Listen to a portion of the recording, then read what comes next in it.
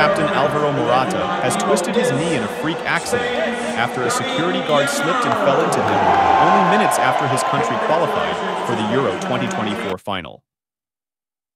Spain were excellent on Tuesday night, as Lamine Yamal shone in a 2-1 win over France in the semi-final of the European Championship.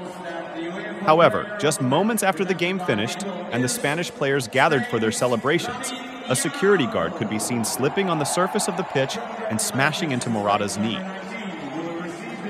The Atletico Madrid striker was wincing in pain as his knee twisted from the impact and was visibly upset as he left the pitch. Spain are hopeful that he will be fit for Sunday's final, but face an anxious wait with their skipper, due for a scan on Wednesday.